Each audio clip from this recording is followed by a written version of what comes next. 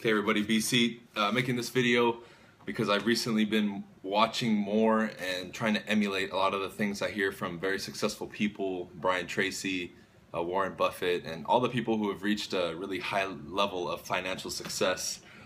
And you know, as I dive deeper into that, I realized that all this translates into other areas of life, and a lot of the same concepts that I learned from this, I've either used in the past or applied to different avenues of my life. So the title of this video is all skills, whether it's work or a sport or anything like that, are learnable, 100% learnable. Anybody who's made it at a high level in any particular endeavor, whether it's sports or something else, may have had natural talent to start. However, any skill that they learned and applied to that particular thing, they learned and they mastered. So I wanted to just touch on a few points that came to my mind. And the first is just overall effort. They say for you to master anything, it's 10,000 hours of practice. Not just practice, but proper practice.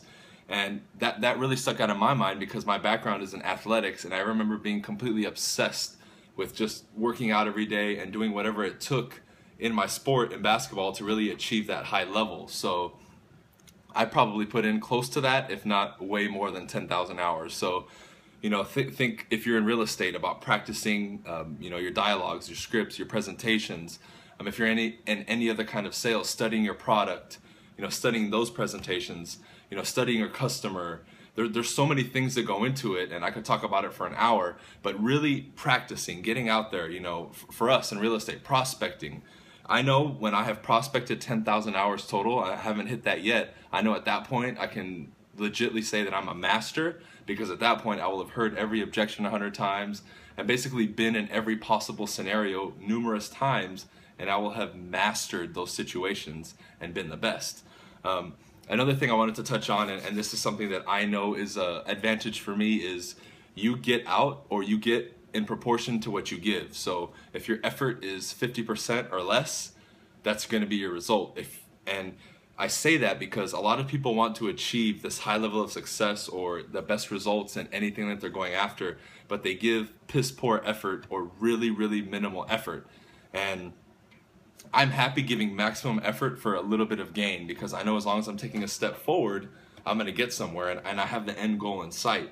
So a lot of people nowadays want to work 2 hours but get paid for 10 or make more money. Now, any millionaire, any person who reaches a high level of success, an entrepreneur, a businessman, they know that they're self-employed. So they know exactly in proportion of their effort is going to be their result. I'm going to say it again. For every effort you give, that proportion of effort, you will get that result. So if you give minimum effort or a little bit, 10% of your effort, you're not going to get the best result. And that's only a question you can answer, because you have to look yourself in the mirror every night and tell yourself and be honest with yourself and say, hey, did I give 100% effort tonight? And I guarantee you most of the people watching this video and 99% of the population is lying to themselves because they're not giving 100% effort. Even I know at this point I'm not perfect. However, I'm getting out there and I'm going after it. I'm prospecting, I'm doing my thing. I'm always, like Tony Robbins says, constant and never-ending improvement. I know I'm on the path to get to where I'm at. I'm giving great effort. I don't know if you can notice on this video, but the sun's been out lately. We've been door knocking a lot. So I know my level of movement is up there, and I continue to go harder. I look at what everyone else is doing, and I do 10 times what they're doing, because I know to get to where I want to go, that's the level of effort that's going to be required. I don't want to live an average life. I want to live an extraordinary life, so I know I have to give extraordinary effort. Now, I only touched on a few things in this video. I didn't want to make it too long, but skills are learnable. You can learn these skills. So if I was to give a tip, it would be find the people in these areas that you want to be good at. Communication, sales, mindset, confidence, whatever it is. Seek out the best people and give your exchange to them for them to give you information. Offer them money. Like for example, when I started in the business, I started taking out agents to lunch, and I said, hey, I'll pay for your lunch. Let me talk to you for 30 minutes or give me 1 hour of your time just to ask you questions. So you seek out the top people who you would consider masters in that category, and you learn from them, because success leaves clues. So it's up to you to find them. Now, these skills that you're going to need in whatever endeavor that you're after, if you're watching this, you're probably in real estate.